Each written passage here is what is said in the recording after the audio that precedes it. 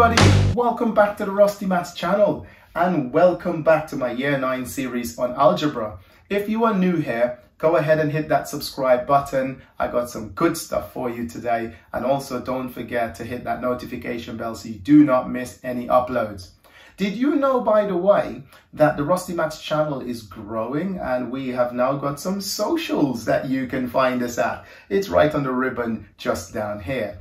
Okay, now let's go back to this then. So these are all the topics we have done before. So if you want to catch up on everything, I've put a pop-out banner up here with the playlist where you can find these topics in order. Really important that you do it in the order that I have done it here, mainly because one topic flows into the other one. So like, for example, when we go into simultaneous equations today, you need to know how to solve equations. If you can't do that, you're going to really struggle to understand this topic.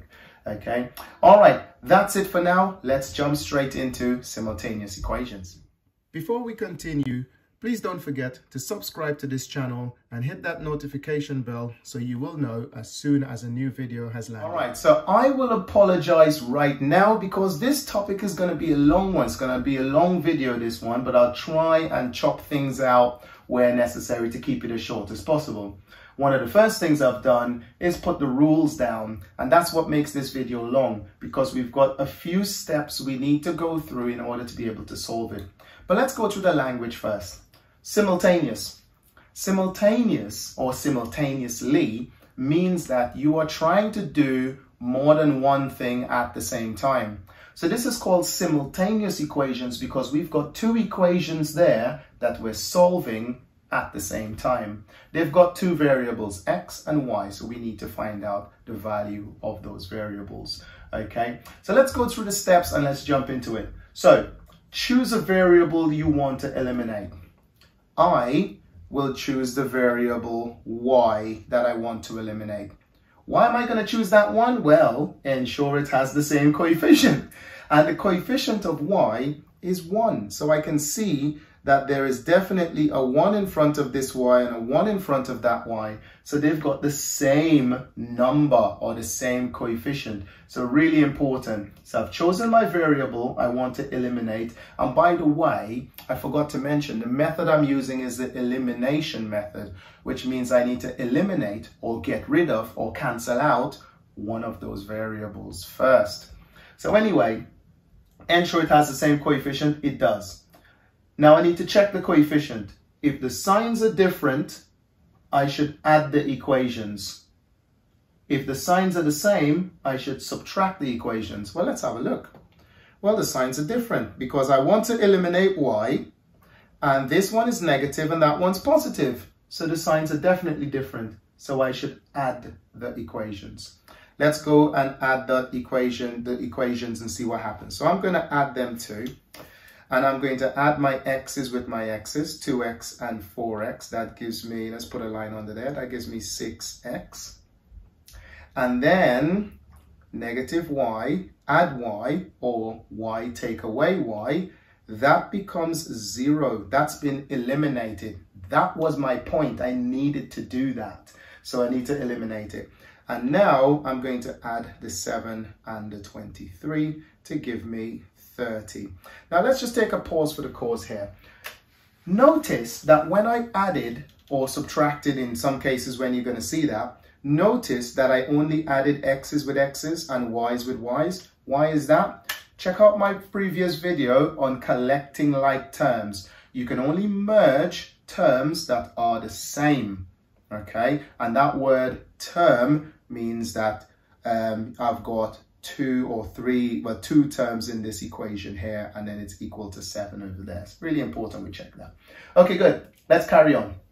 So now I've got 6x equals to 30, and I need to find that whatever x is. Now I'm going to use my inverse operation to find what the x is. I need to get rid of this 6, so I am going to divide by 6 because right now the 6 is multiplying by x. The inverse or the opposite of multiply is divide. So I'm going to divide by 6, thereby cancelling out these two 6's here. X is equal to 5. So let's see what we've done so far. Let's go back through our rules. Choose the variable, we chose y. Ensure it has the same coefficient, it did. We added because the signs are different.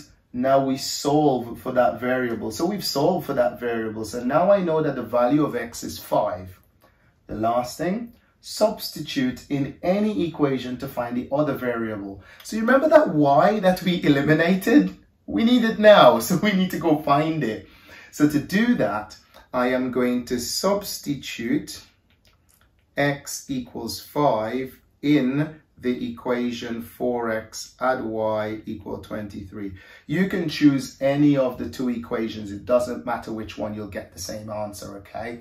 So I've chosen the bottom one. Now, substitute. Can you substitute? If the answer to that is no, click on the pop-up banner up here and go and watch my video on substitution. Vitally important because that's what we're about to do now.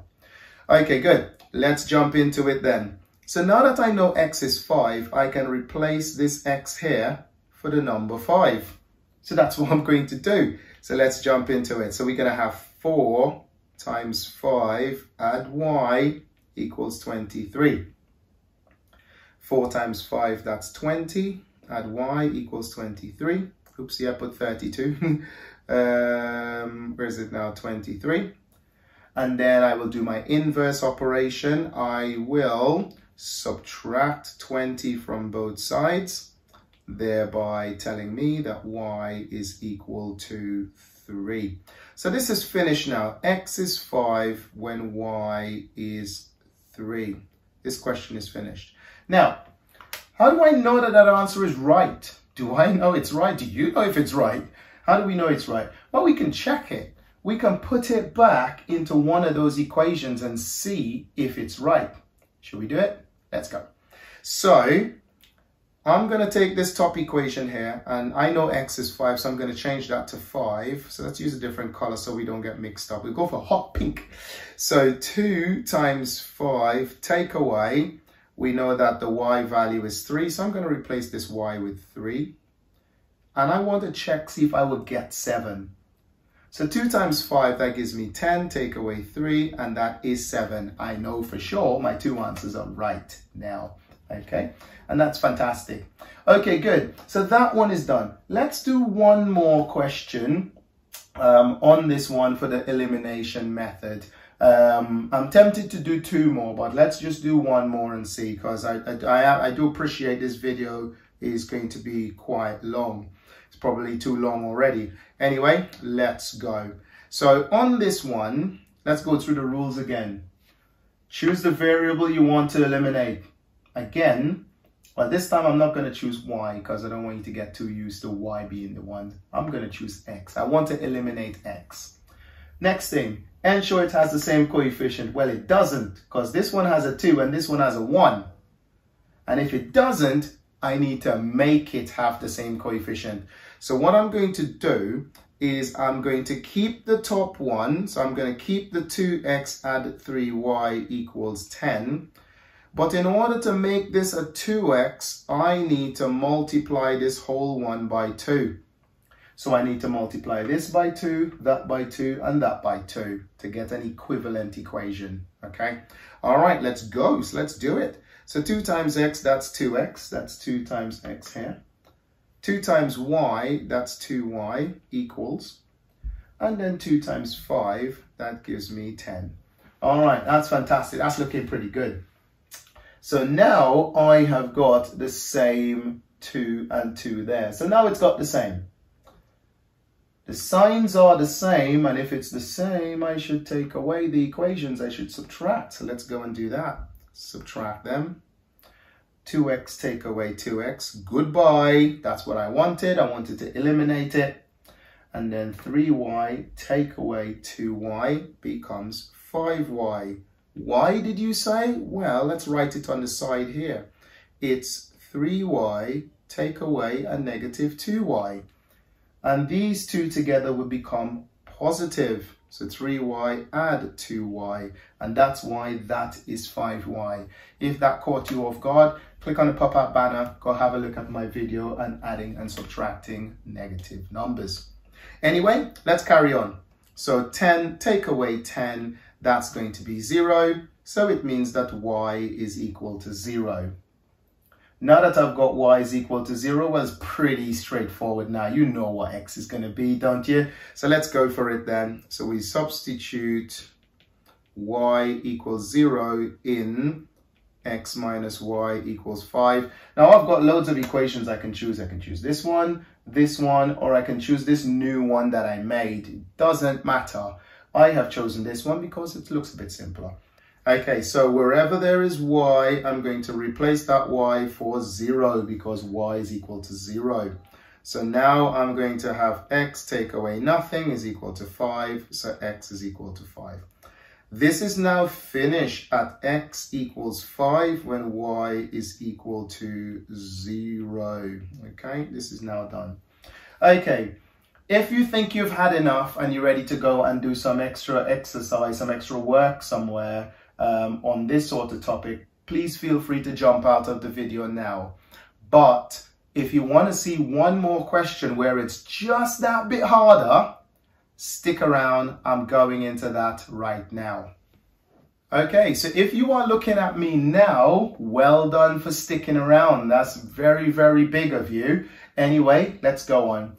Here is a pair of simultaneous equations where, well, yeah. Let's see what problems this brings. So choose a variable you want to eliminate. Well, me and my pearls of wisdom, I will decide to choose y. So I will eliminate y. Ensure that it has the same coefficient. Well, it doesn't, because one's a 7 and the other one's a 2. So I need them both to be the same. Now, the lowest common multiple between 7 and 2, I happen to know, is 14. So if I can get them both to be 14, I'm living my best life. So what I'm going to do now is I'm going to multiply this one by 2 in order to make this 7 into 14. And then I'm going to multiply this one by 7 in order to make this 2 into 14. Let's see what my two new equations will be. So now I'm going to have at the top 8x add 14y equals 30.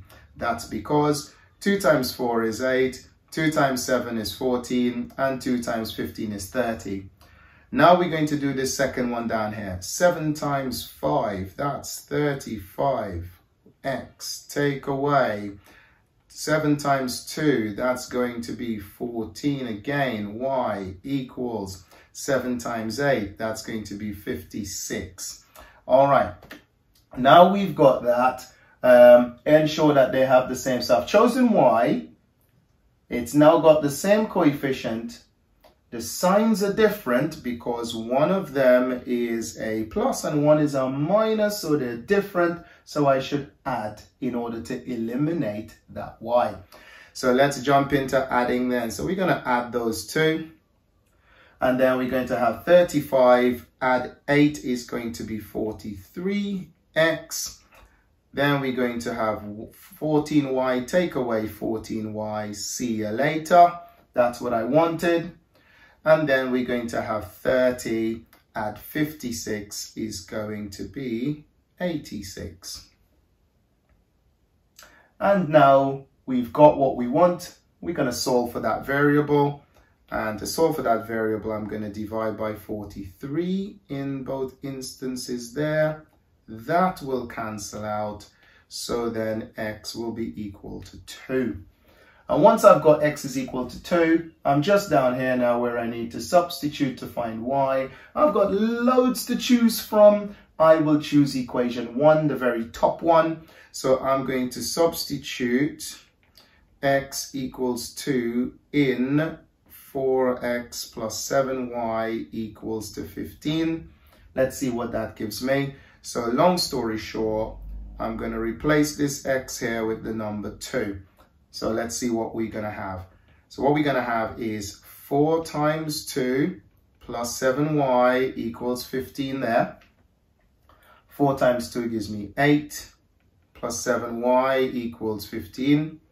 Now I'm going to use my inverse operation. Take away 8 from both sides. That cancels out, becomes 0. 7y is going to be 7. because 15 take away 8 is going to give me 7. I now divide both sides by 7, so y is equal to 1. Okay, and this is finished. So now x is equal to 2 and y is equal to 1. Did you get that? Was that okay? If it was, please give this video a like. Don't forget to subscribe to the channel and hit that notification bell. Comments are always welcome, and I will do a problem solving shorts on one of these coming up real soon. But for now, until I see you on the next one, peace.